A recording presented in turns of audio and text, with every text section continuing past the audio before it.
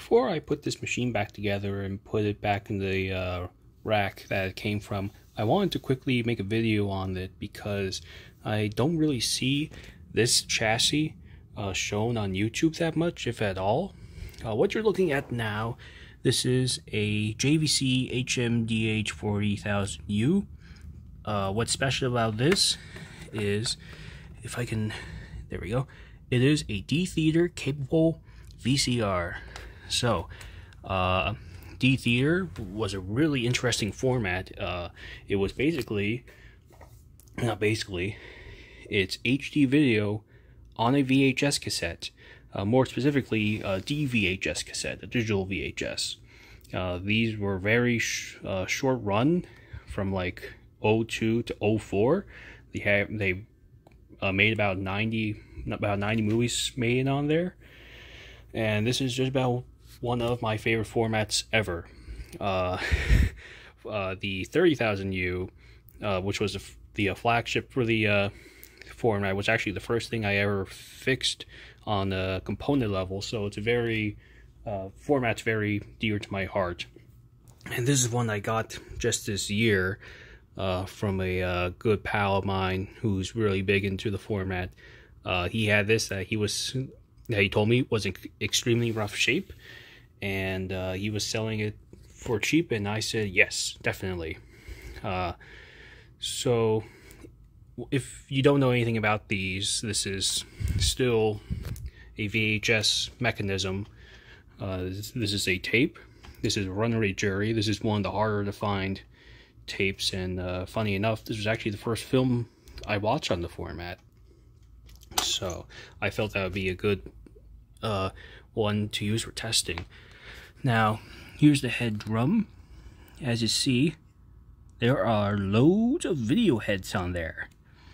Not all of them are used for D-Theater playback. You still have VHS, the heads for VHS playback, including the hi-fi heads. So those are still present. You can still play a VHS tape on here. These wires, the little ribbon cable that's going into that green socket into the main board, that's where the VHS playback stuff goes to. And the one that's going into this board here, that's going to this board here, this is the digital preamp board. So that's where your DVHS and D-Theater stuff goes through, and they're sent here to the digital board where all the magic happens. And yeah, on the back for the Dolby digital and DTS and PCM that the tapes have, you can send them out optically on this machine. This is a component that can output the max 1080i that this format is capable of. And of course, over here is the power supply. Now on these units, chances are they are going to need some recapping. These use the switching power supply and the caps, particularly in the DC outs. So like the small caps that just give the final DC outs one last filtering, those are notorious for going bad on these. So those will definitely going to need some replacing. So that's, and the mechanism might need, a little regreasing. It still uses a loading belt on this unit that had to get changed. There's a capstan belt underneath. So that's, if anything's going to go wrong on these, that's basically what's going to go wrong. It's the capstan, the power supply, and the mechanism.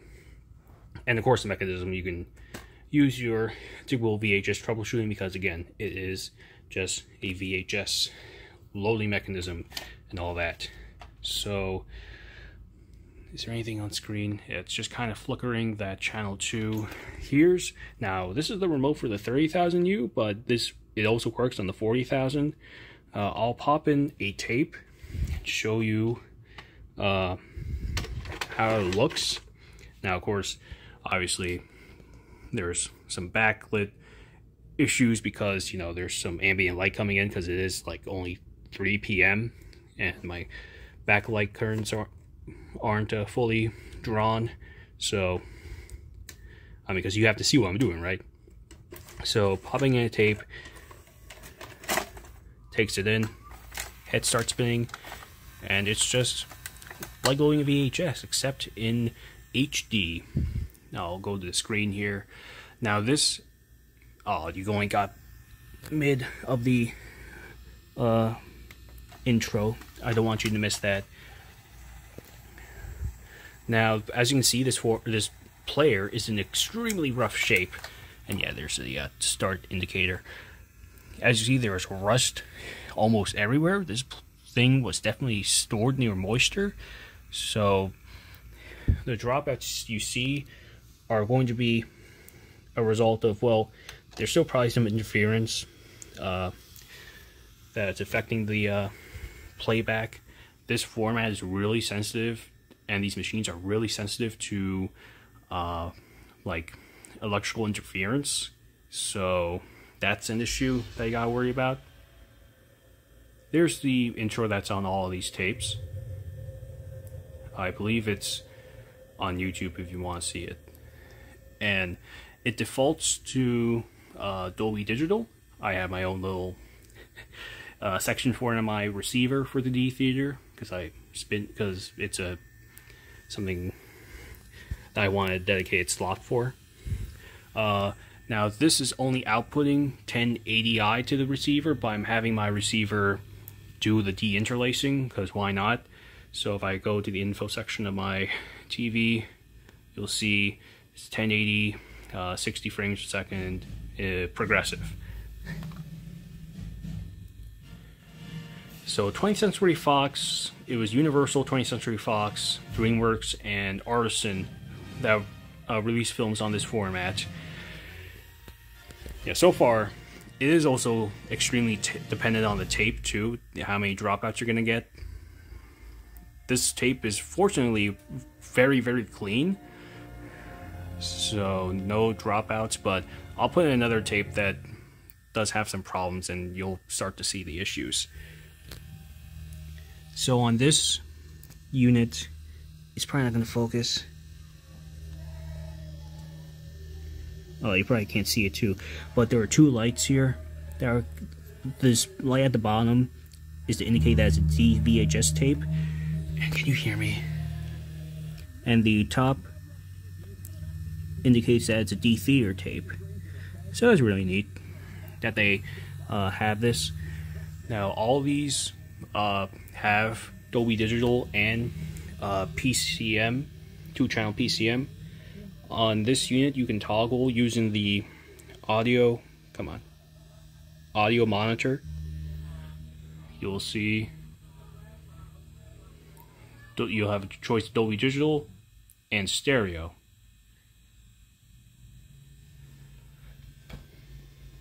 And you see that outputs a 2-channel PCM signal, and my receiver is applying Pro Logic to it. If you read the back of these, they say somewhere in the fine print that well, where do they say it? I'm kind of rushed reading. I'm not focusing on any of the words, but they do have in the fine print on there that there is a the PCM track is in Pro Logic. So if you're playing the PCM track, then you'll want to use Pro Logic. So what else? There's another thing that I can show you. Now this is really weird, but come on, focus. So this button 6 here, these tapes do have closed captions on them, even though they are HD. They still have closed captions, and the closed captioning internal decoding on these players only work on the D-Theater tapes. See? So that's really neat. Alright, and I'll turn that off and cycle through all these caption options that they give you. But the D-Theater tapes only use, CC1. And of course, you got your typical fast forward.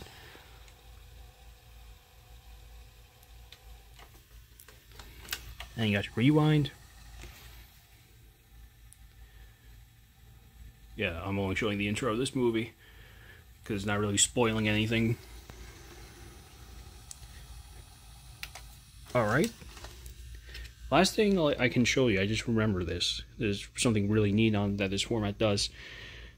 These tapes do have chapters on them. This is the interface for the 40,000U is way more presentable than the 30,000U, which is an extremely basic interface. This one is way more, you know, pretty to look at. So, yeah, and the Fox titles have a lot of chapters. So you can scroll them down. As you see, they are labeled, but interestingly, the movie Love Actually was an extremely hard one to find. The chapters on that movie are just numbered, like it'll be 1.1 and then 2.2 and then so on. That's pretty funny. So if I go to this, which I think is about where we are, and I hit OK on the remote, what is it going to fast forward a little bit?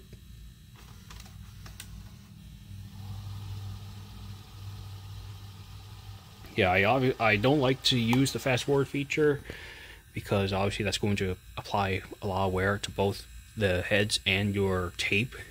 So I just use it for demonstration purposes like this, and it was just so happened to be like very close. If I had gone to like the end of the movie, this thing would have ziplined all the way so that all the tape was on the take up reel.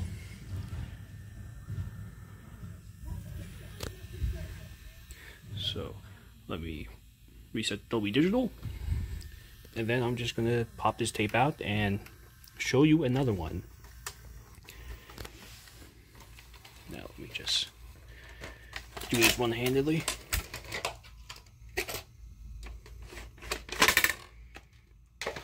Alright, now something that this player doesn't advertise, but it's nevertheless really cool, because you have your specs here.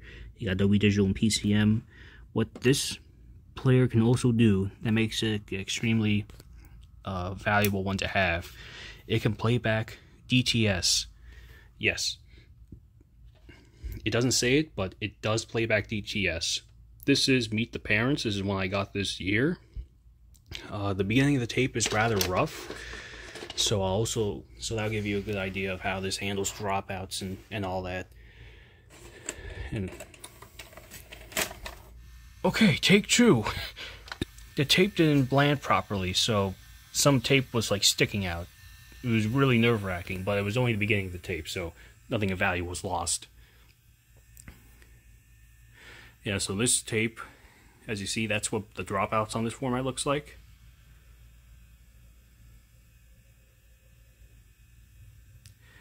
And again, that's really dependent on the tape, and also your environment to an extent with the if you're dealing with any interference.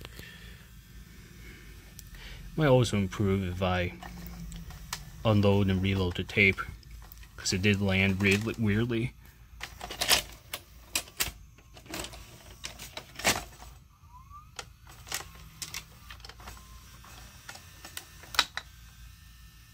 There we go.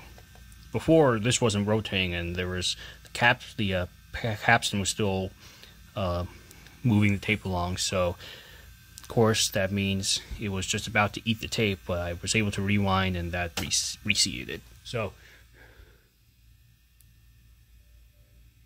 universal intro on in HD with dropouts galore.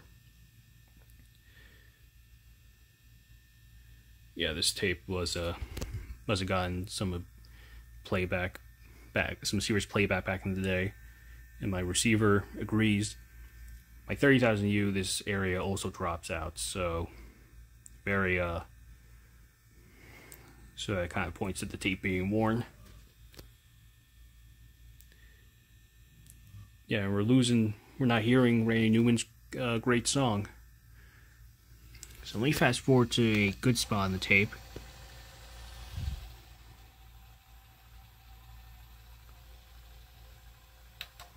hopefully Universal and Fox are going to be forgiving for my showing this footage, but I'm showing this for educational purposes.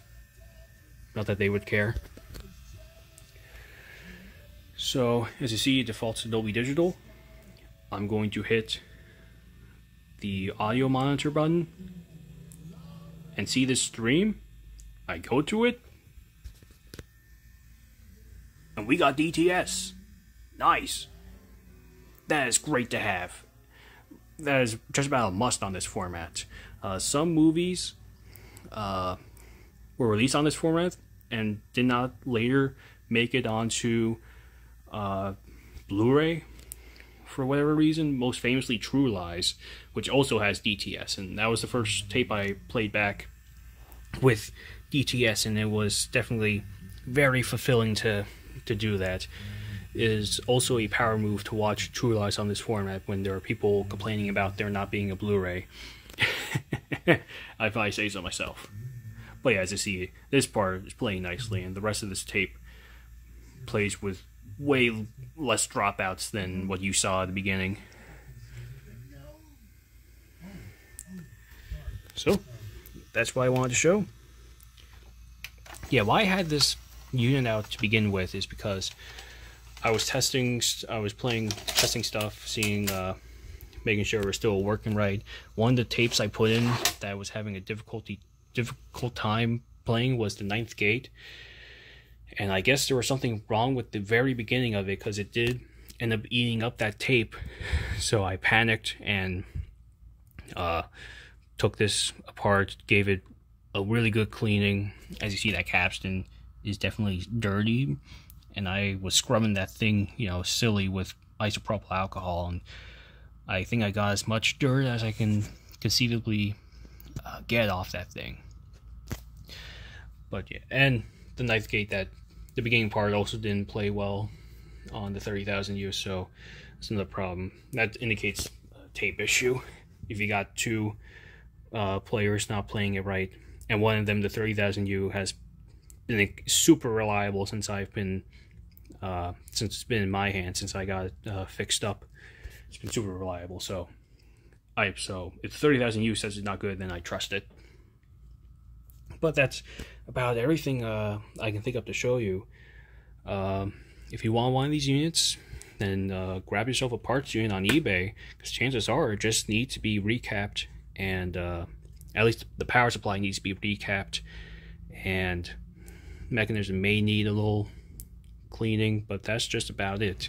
Something annoying on this unit in particular, I forgot to mention this until now.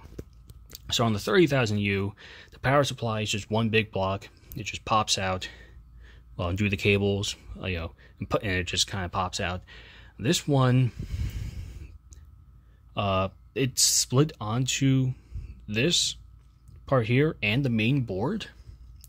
So see those little caps in the, right down there?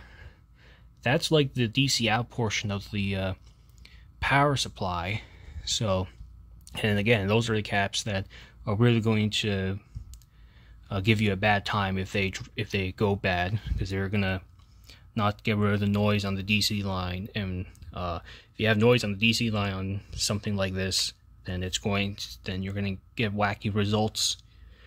So that means you gotta remove like everything in order to get at the main board to then replace the caps. It is stupidly frustrating on this. And also, I had like a really hard time getting the ribbon cable from the heads to the preamp, the digital preamp board, reattached. That was because no matter how much I put it in, it just wasn't enough. It was literally like a millimeter off. But then one time I managed to do it, and I didn't want to like mess with it again. Oh, and also these units do have that like little head cleaner thing that can deteriorate over time. As you see, I got mine out. There's just a little clip there that you can undo and just pull the little thing out, and that's about it. So thank you for watching this. I just wanted to bring this machine to your attention, promote this format a little bit, because it is a great format if you get into it. I have about like 70% of all the official releases. It's crazy how far I've come in only 4 years of collecting this format. But so I can't recommend this format enough if you are into the old gear. That's all I have. Thank you for watching.